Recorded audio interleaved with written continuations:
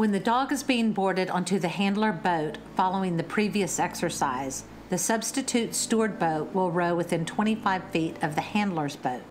The substitute steward will slide the overboard article quietly into the water such that the dog cannot see or hear the placement approximately 25 feet from the stern of the handler's boat. The judge shall determine the approximate placement based on wind and current conditions and may change the location if conditions warrant.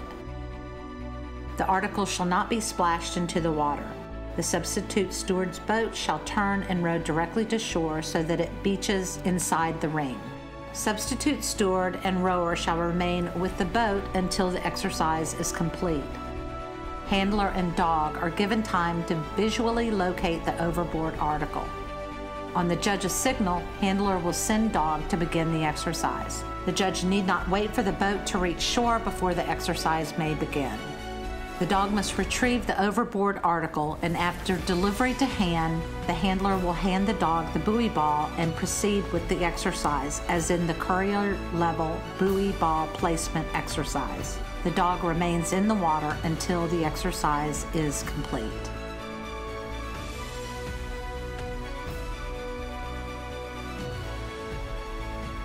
Ready?